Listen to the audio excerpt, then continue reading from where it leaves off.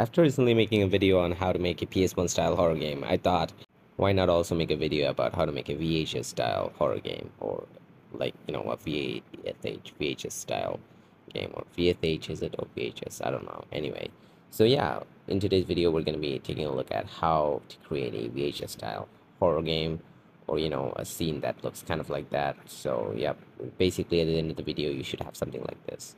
A big inspiration to this video was the Puppet Combo series games. If you have played any of their games, you'd instantly recognize this, like visual style or something like that.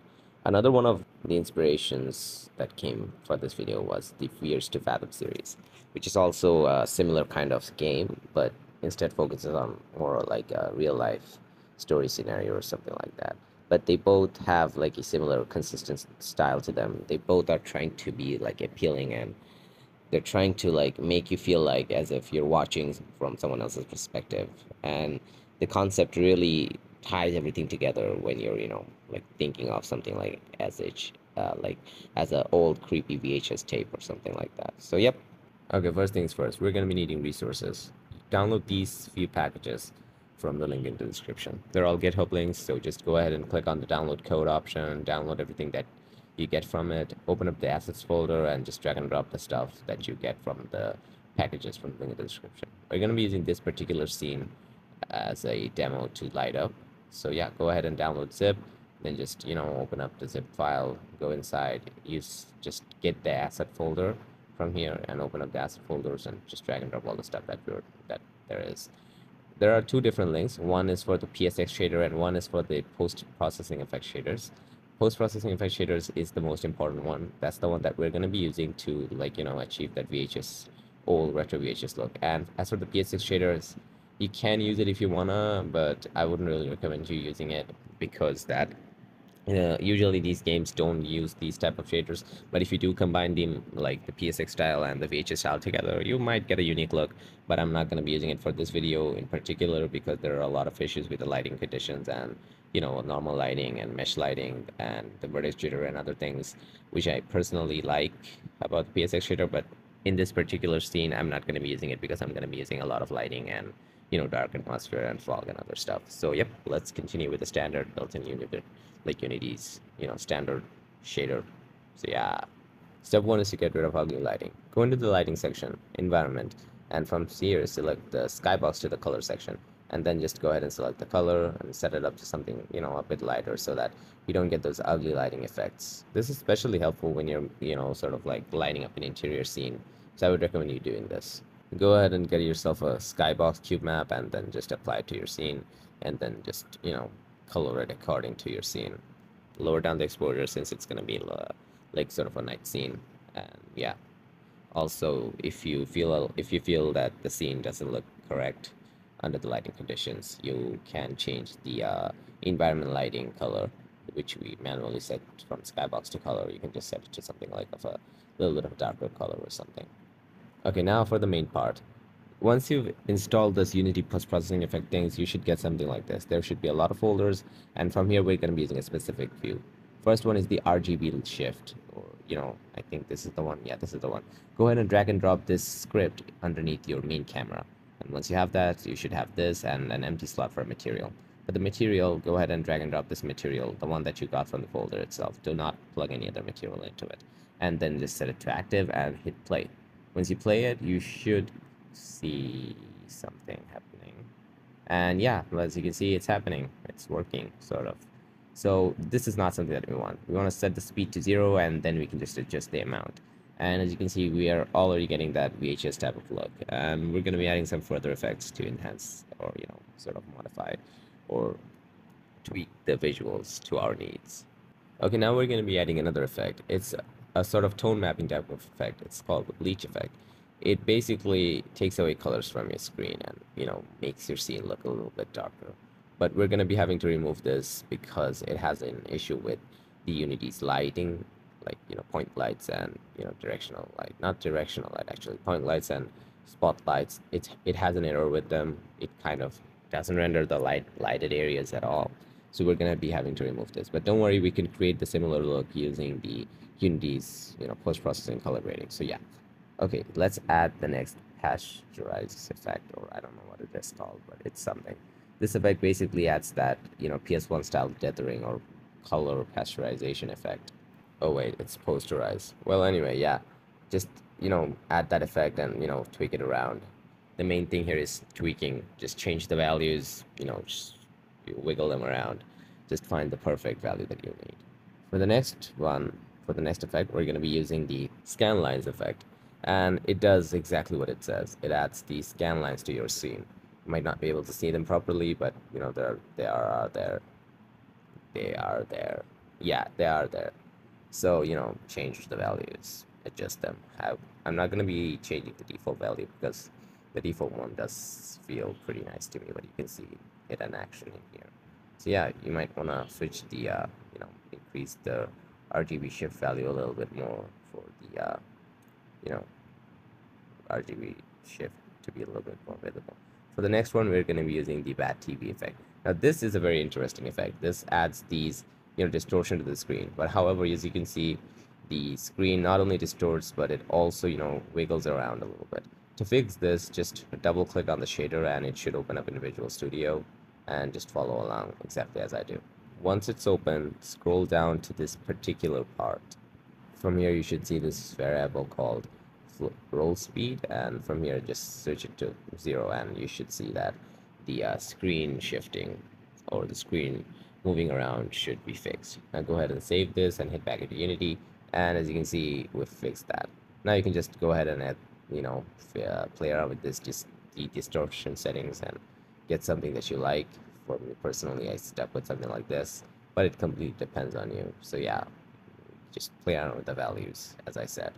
Now, since all the edits were made in play mode, just go ahead and drag and drop the camera while you're on the play mode to create a prefab, and then exit play mode, and then just, you have prefab over there. So delete the original camera that's in the scene and drag and drop the prefab, and you should get all the settings that you had previously done on the play mode. Make sure to do this, or else you will be losing all of the settings you did. So yeah, just make sure you do this before any other thing, or else you will be losing all those time and effort that you put into creating your perfect looking scene. Now, as I said, you can tweak the skybox and the lighting of the scene to make it, sort of like fit the aesthetic that you're going for. Play around with the environment lighting and other things, and shadow strength, directional light strength. Okay, time to add post-processing. Go ahead and add a new component. You're gonna be needing the post-processing package to be installed. Select any layer. For this, I'm gonna be using the UI layer as default. Then add a post-processing volume. Select is global and make a new profile for this. So if you're new to Unity and you don't know how this works, I would recommend you watching up a video. And once you create a new profile, you're gonna be then just adding override and start adding post-processing effects. From here, we're gonna be starting with a lot of things. I would recommend you going to play mode first, because the VHS settings don't exactly show up on normal editor view mode. So we'll go into play mode and start adding overrides, and there are a lot of effects here. The one thing that I'm going to be using is the ambient occlusion. This gives a sort of realism to the scene by adding a lot of ambient occlusion. Also, another helpful tip: if you want to cut corners and add a cheap and dirty way of adding sort of like lit interiors, then just go ahead and select them on materials that are working in the interior part of your building, or whatever scene you have. Select them and just go ahead and change them from normal to being unlit shaders, and that will definitely help you sort of get a lit inside of a building. Like it's a cheap and dirty way to light up an interior. However, I would encourage you to add manual lights or area lights and mesh related light sources. But yeah, you can do that too.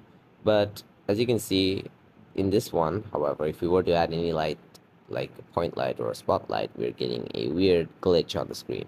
And you might be thinking why this is happening, and this is exactly happening because of the bleach effect that I added. Remember, I told you that it has an issue with the Unity's built-in light system. So yeah, there isn't a fix, and there might be, I don't know, I'm just not smart enough to do it. But for now, the best fix is to just literally remove the effect from your camera and use Unity's post-processing system. Oh my god, I keep messing that up. Use the post-processing system to add a tone mapping instead. Go into the main camera and start adding the post-processing effect, color grading. And from here, select ACES, and as you can see, we're already getting that dark tone effect into our scene, and it's gonna further improve when we simply add fog to our scene. You can change the saturation. I would recommend you like cranking up the saturation, and I wouldn't recommend you using the contrast if you're using the posterize effect. So yeah, and then you can just go ahead and play around with the alpha gamma, like the gamma and lift values to change the color. I wouldn't really recommend you playing around with any other things, and if you wanna, then go ahead and do so. But here's something that I went with in the end. Also, add a lens distortion effect for that, lens distortion look on your camera. I would recommend you doing this because, the VHS steps were usually played in a CRTL or CTR, or, those small box TVs. So yeah, there was a little bit of lens distortion going on. So you can just add that to, replicate that. You can also add in some bloom, and I'm going to be showing you why we're going to be adding bloom. As you can see, it kind of like eliminates the billboard or the lit up areas, and we're going to be using this to our advantage just in a bit. But for now, let's just add the bloom effect with a little bit more of lighting tweakings and poking around the skybox materials. I got something like this with the blue. I'm going to be improving it a little bit just in a bit, but for now this is what we're going to be working with. Go ahead and add a final effect, and it's called the vignette, and this is the effect that's going to put everything together. Increase the vignette intensity and get this type of look. And well, we're basically almost done for the post-processing part. And don't worry, the post-processing effects do get saved no matter if you're in play mode or not. So yeah, don't worry, you don't have to worry about that. Go ahead and enable the fog system though from the lighting panel. And as you can see, you can already do a lot of stuff with this. For now, I'm going to be changing the mode to this thing, exponential square or normal exponential, whichever that you want to use. Just choose between those two and not the first one. And then just go ahead and change the values to whichever you want, and something that's going to suit your scene a little bit more than usual. And go ahead and change the fog colors and stuff. So I got something like this in the end. I think it looks pretty much very nice. And you can also play around with the directional light strength and the shadow settings. And let me just show you what you can do to further improve your scene. Select the billboard and go ahead and turn on the emission. From here you can just increase the emission, and as you can see, it already sort of emits light from that part. And from here now you can just tone down the bloom intensity accordingly, so it gives off that sort of blurry type of vibe from a store light. You can also do the same thing for uh, sort of like hanging lights and stuff. Just go ahead and select the material and change their and emission type, and just add emission and just increase the light source emission a little bit, and you should have these sort of like lights going on. And with some unlit materials added to the surface, the walls and the floors, it should look pretty convincing overall. During the very end, you can play around with some other color grading values, change them, move them accordingly, and get sort of effect that you want. Play with the lift gamma grain values, the shadows and tone map, the hue saturations, and other things to get that look that you're going for. So in the end, this is what I came up with by tweaking the settings a little bit. You can play around with the values more, like I said, more than 100 times probably, but I just keep saying it because I don't know what else to say. You can just, move it around, change things, and it's all optional and stuff. And yeah, that's pretty much the very base of how you can make your scene look like it's some old retro VHS tape or something like that. So hope you enjoyed the tutorial and hope it was helpful.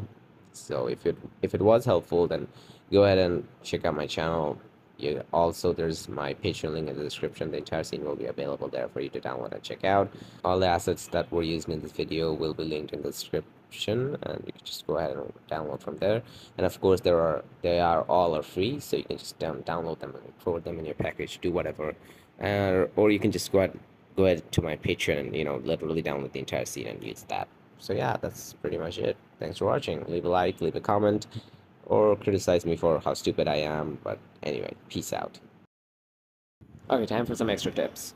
Go ahead and select your models, whichever model that you want, and just go ahead and manually sort of like shift their colors into darker tones if you think that they're not fitting in well with the environment and stuff.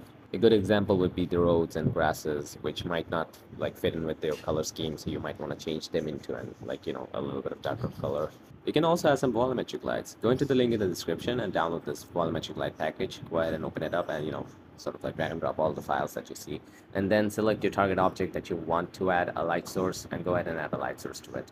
Before that, go into the camera and add this volumetric light renderer component and set the resolution to full. Then select your target object, add in a light. You can add in like spotlights or, sort of like, point lights. I would go for spotlights and then just select and add it. For this example, I'm going to be adding this on a lamppost.